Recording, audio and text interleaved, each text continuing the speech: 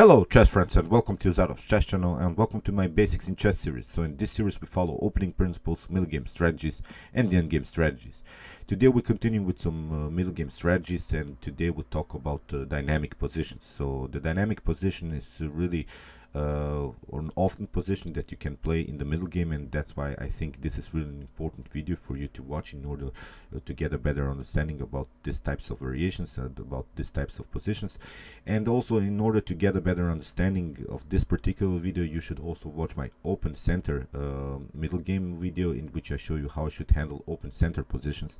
So these two videos are similar, and I'll send you this open center video link at the end of this particular video, so you can watch them combined and have a better understanding about dynamic and open center positions. So what to say about dynamic positions? First of all, one player always likes the dynamic, the other doesn't. It means when we are playing dynamic positions, one player has maybe a slightly advantage because he has a better piece activity and he wants to keep the position really in this dynamic shape.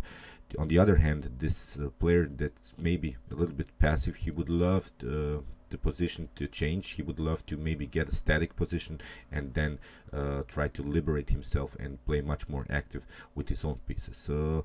But when that happens to you, when you have an open position, when you have maybe a dynamic position, you should follow basically one particular rule. It means that you should really place your pieces towards the center as much as you can, as central as possible, or try to attack the center with your own pieces. So it means you should place your bishops maybe really in the center, or attack the center with your bishops, place the knights towards the center, play the rooks towards the center. You have really sort of a compact position in the center, and you should really occupy the four central squares.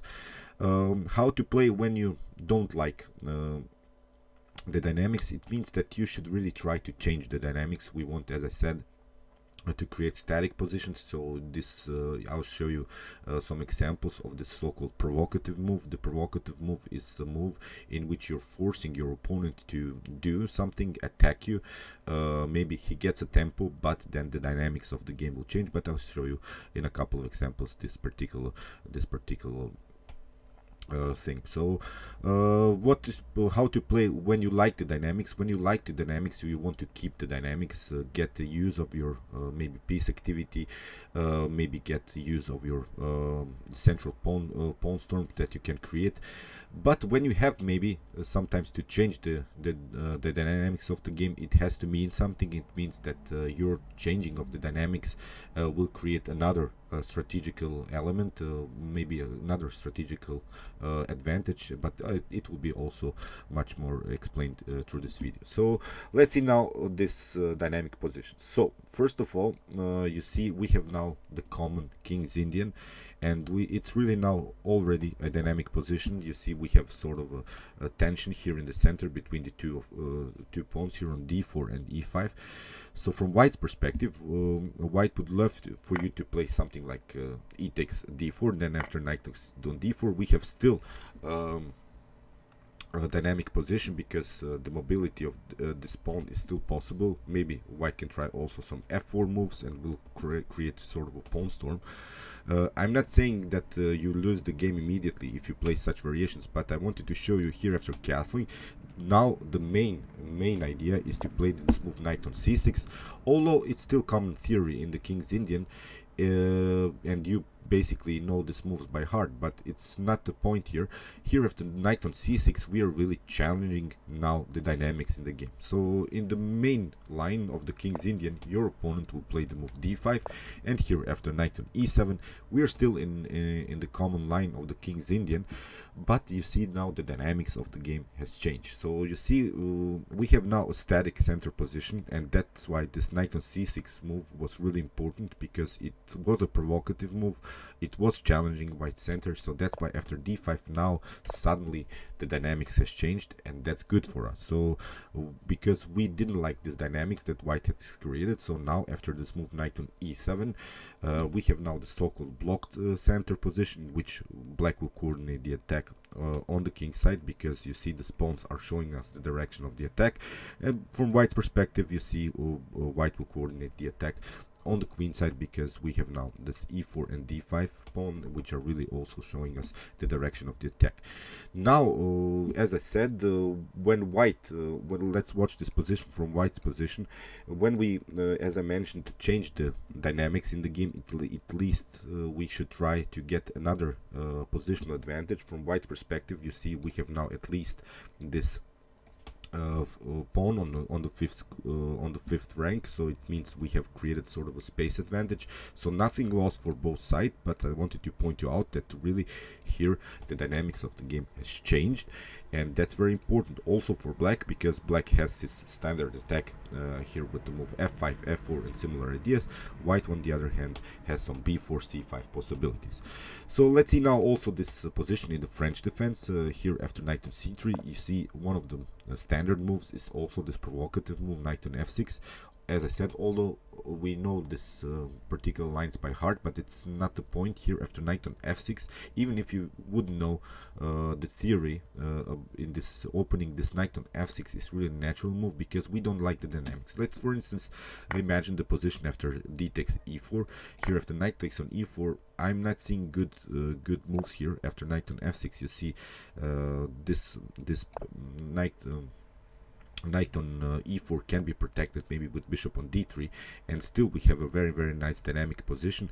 Okay, we have of course to play c3 and similar ideas, but this is really not a good position for black, because white can in some occasions also try c4 and d5, creating a really nice central pawn storm. So that's why here the most natural move is to play knight on f6 after e5. Okay, white has again the space advantage, but here after knight on d7 the dynamics has changed again. Now it's a different way. We'll from black's perspective, we'll coordinate our attack on the queen side. Of course white will coordinate his attack on the king side, because his pawns are directed to the king side. So here I wanted to show you one of my games. It was against the 2300 rated player, and here we have a really dynamic position. So as I said, when we have dynamic positions in the center, you should follow this basic rule to place your pieces towards the center or try to attack the center. So it's really important, even if you don't know maybe the particular opening line, the next move come really to you as simply because you just follow this basic rule. Here in the game I played bishop on c4. It comes with the idea to attack the center or place the piece towards the center. So I'm not playing something like bishop on e2. I'm attacking already the center, because we have, as I mentioned, a dynamic position. Here bishop on e7, castling, and now queen on e2. You see, again towards the center we want to compact, to have a compact position, but I will never play the move d5, because the d5 move changes the dynamics of the game, or I will not take the pawn here on e5, because it also changes the direction of the dynamics of the game, and this is now simplified position, and that's what I don't like. So that's why queen on e2, keeping the dynamics, because black would love me to play something like d5 or d takes e5.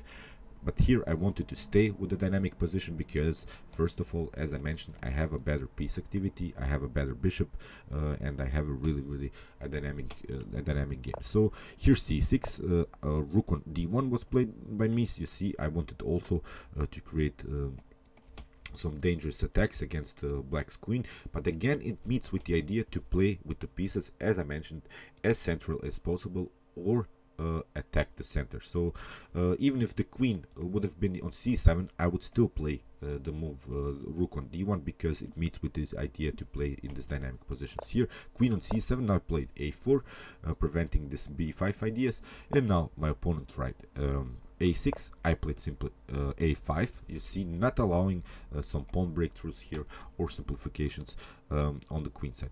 But of course I want to play something like bishop on e3 also, because again it meets with the idea to play towards the center.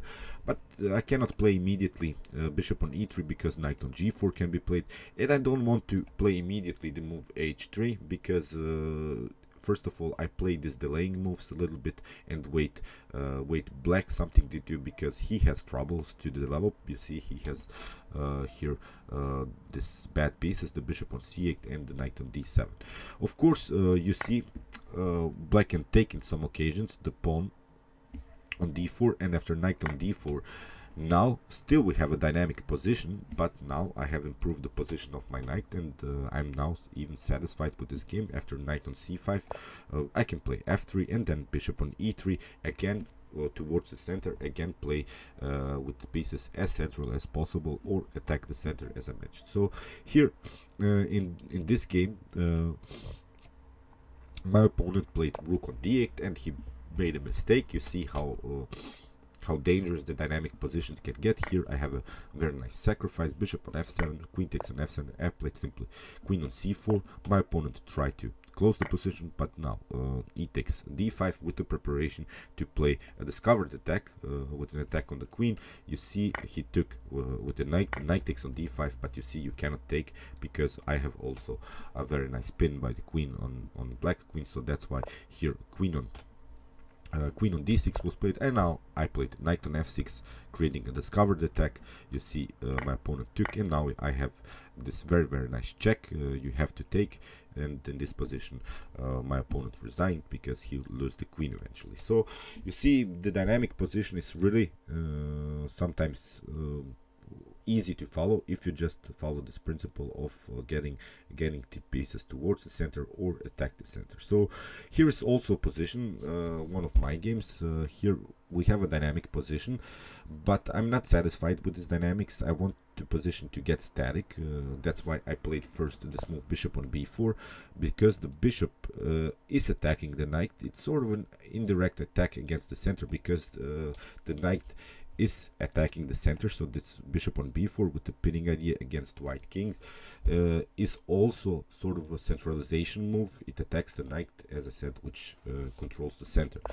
Castling, now I played knight on d7. Here my opponent took, and now played bishop on c3. We have bishop takes on c3, and now knight on d5. Because you see, I want the position to be static. Here bishop on b2 was played. Now rook on e8. Again, I'm pointing you out because we have really the possibilities here in the center. Maybe e4 is possible. White would love to play the move e4 or some other ideas, or maybe place the knight on e5. That's why I play first towards the center, as I said, or attack the center. That are the main ideas of this open center or this dynamic games.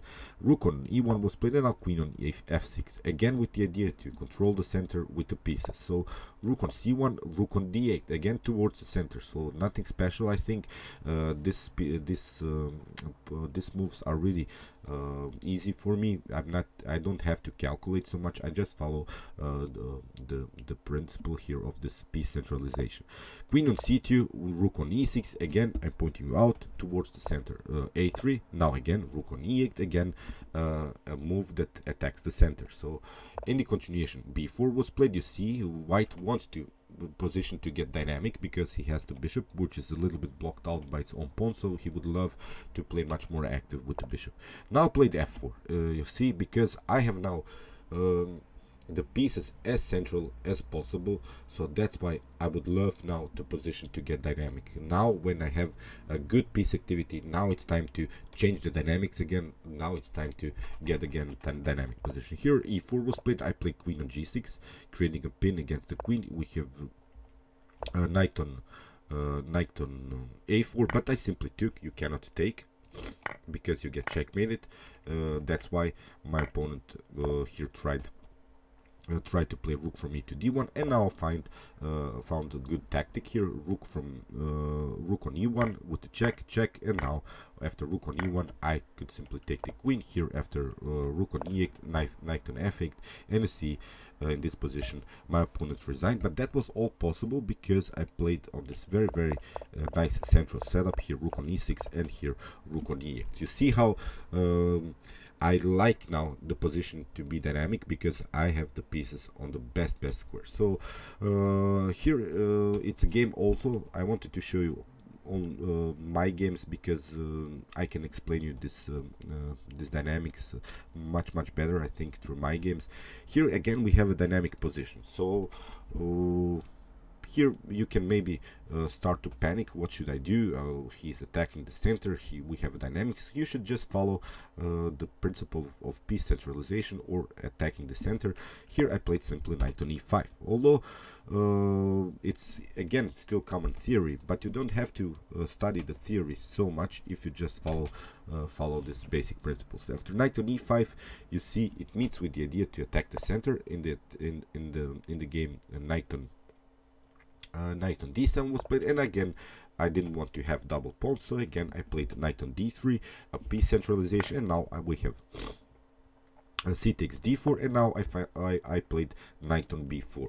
You see, if takes, if my opponent would have taken the bishop, then I have bishop on b4, and black would have many troubles to castle, because he would lose the dark square bishop in an early stage of the game. So that's why he played first bishop on b7. He didn't want to also to lose his light square bishop, and now we have b takes c4. We have castling by me also, queen on c7, and now I played knight on d3. We have bishop on a6 again, knight on d7. We see again we have a dynamic position. Now I have all of my pieces as central as possible.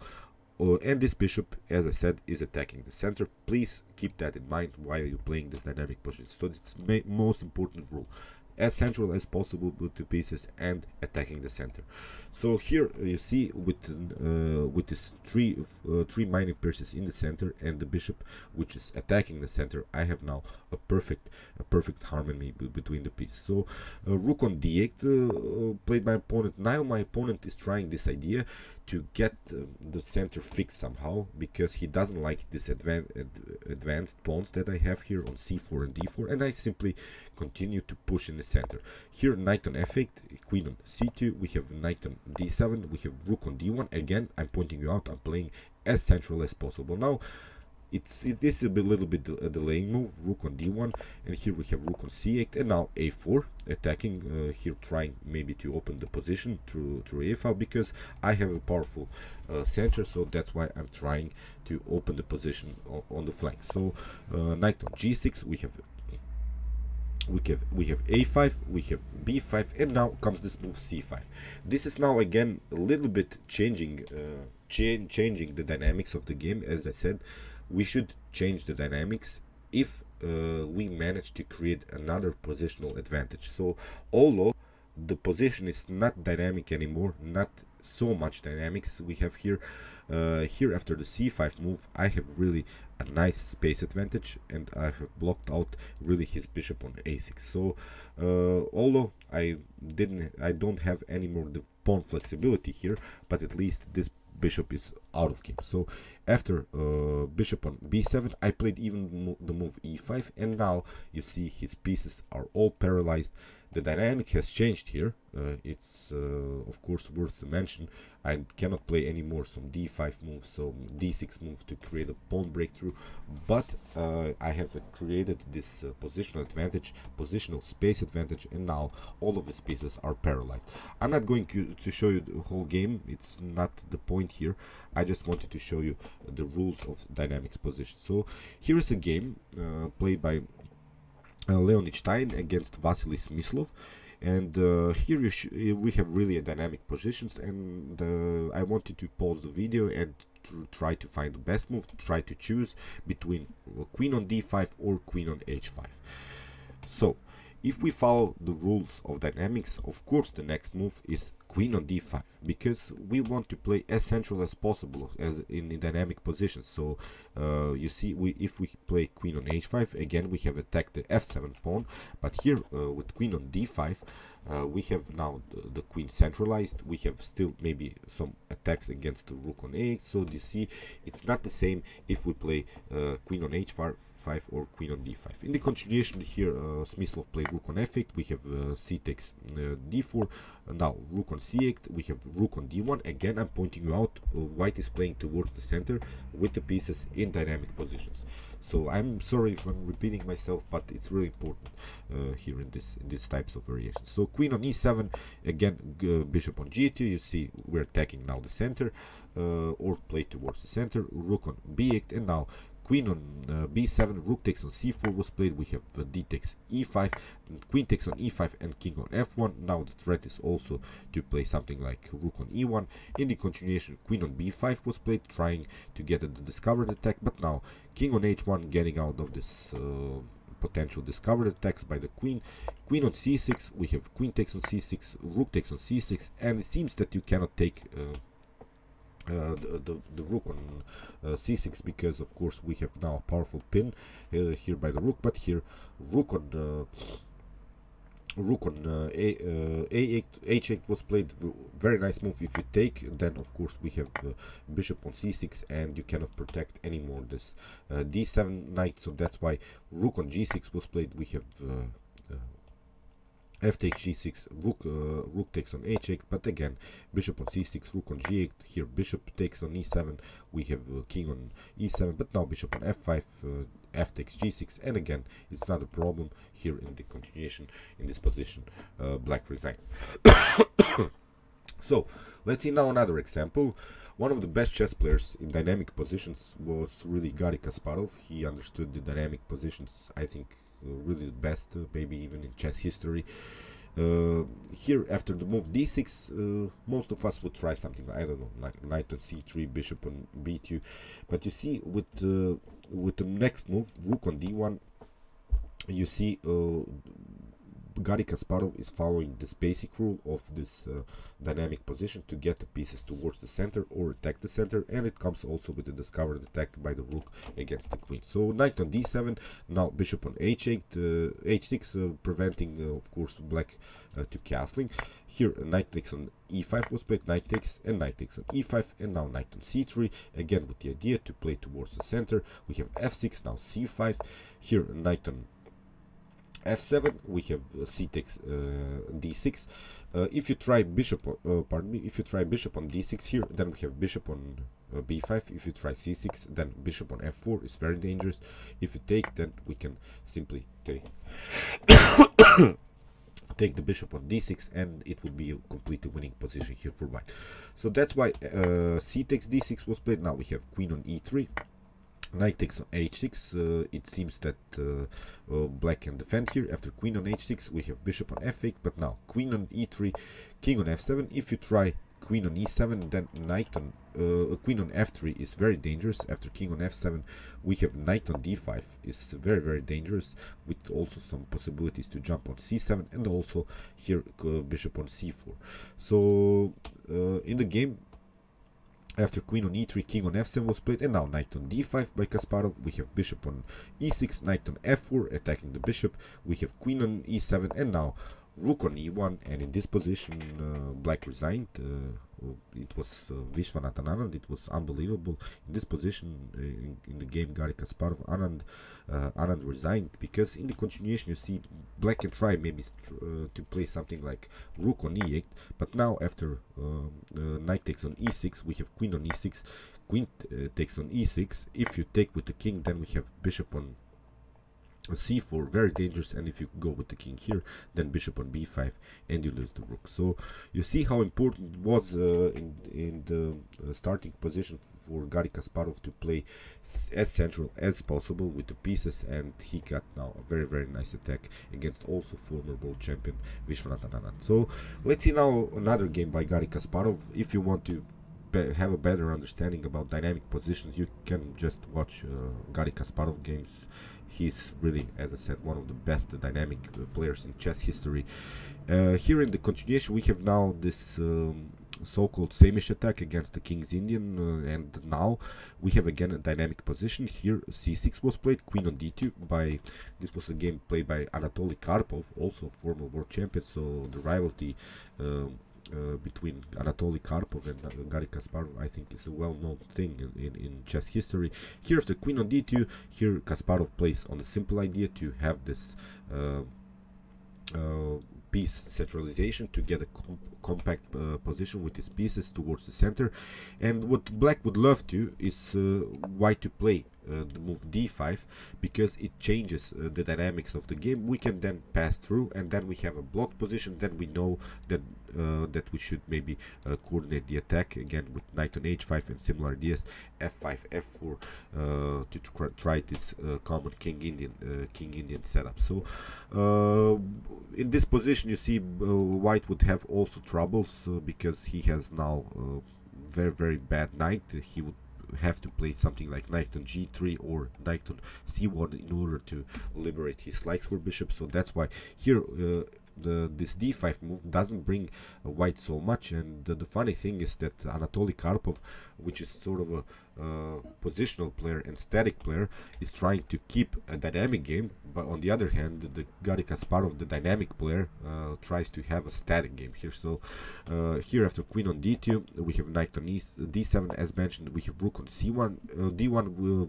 You see white is trying to keep the position in the center dynamic, which is very important. He doesn't want to have this clarification in the center by taking the pawn or advancing the pawn. So as said, when we have the piece activity, the player that has the piece activity wants to stay with this dynamic position. On the other hand, the other player is trying to release the pressure in the center. So here after rook on d1, a6 was played by Garry Kasparov, trying again to attack the center with potential b5 moves. And now we have d takes e5.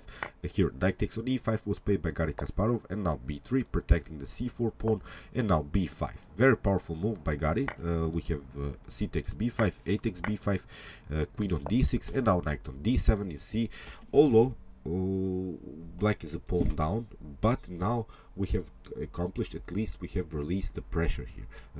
It's not a dynamic position so much anymore, and still white has some developing problems. The queen is now a little bit endangered, and we have also possibilities to push the pawn on b4 and attack this a2 pawn. So we have now an open file. At least we have some other strategical elements. Okay, we're pawn down, but I think it's perfectly playable here for Garry. f4 was played. Now b4, counter attack by Garry. Knight on b1. We have knight on g4, of course attacking the bishop on e3. We have bishop on d4, bishop takes, queen takes on d4, and now rook takes on a2. We have h3, and now c5. Again, counter attack here, queen on g1, and now knight on f6. We have e5, knight on e4. Here h4. We have c4. Very nice pawn breakthrough. So you see, now the dynamics has really changed, because now Garry Kasparov loves the dynamic game, because he realized that here you see white's pieces are really paralyzed, white's pieces are not active. So that's why he loves now the position to get opened. He wants now to create dynamics to get the position open, because he has really a better piece activity. So the rook is very powerful, the knight is very well centralized. We have possibilities to place our queen somewhere active, bishop on b7, and many ideas. So knight on c1 was played here. Very nice move by Garry Kasparov. c3, knight takes on a2, and now c2. We have queen on d4. We have promotion here. Rook takes on king takes the pawn on d1. We have now knight on c5. Now we see queen on d1, d8, rook takes on d8, and now after king on c2, we have knight on f2. And in this position, Anatoly Karpov resigned, because if you retreat with the rook, bishop on f5 is very dangerous, and it's also even forced checkmate here. So, as mentioned, you should always follow this basic rule of dynamic games. When we have dynamics played with the pieces towards the center or attack the center, you see how important that was. When you feel that you have a better piece activity, then of course you want to have the dynamics. When you feel that it's not so good, the dynamic position doesn't fit for you, try to change the dynamics of the game, try to have a static position, and then maybe play much more active with your own pieces. Okay, I hope you realized these ideas, and I hope that you enjoyed this video. Meanwhile, you can watch my other basics in chess videos with some other opening principles, middle game strategies, and the endgame strategies. And you can also watch my chess tactics and chess puzzles videos, in which I show you all of the possible tactical motifs that can happen in a chess game. And you can also subscribe to my channel if you like this content. Thanks you for watching, guys, and chess is the best, of course.